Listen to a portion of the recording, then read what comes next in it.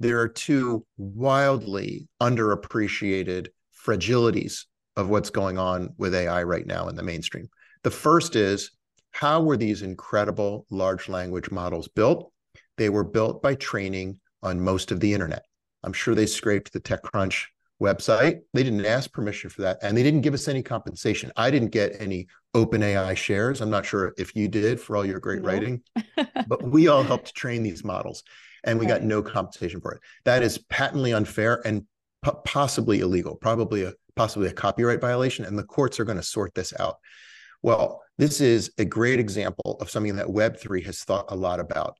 How do we create systems where many, many people or creators can contribute content to them in exchange for some piece of ownership of them? So we can imagine a decentralized version of OpenAI, where all of the people whose websites were scraped got some tokens, maybe in proportion for the amount of content that they contributed. So you can imagine getting paid in tokens. And then in order to use these networks or products, you have to buy tokens.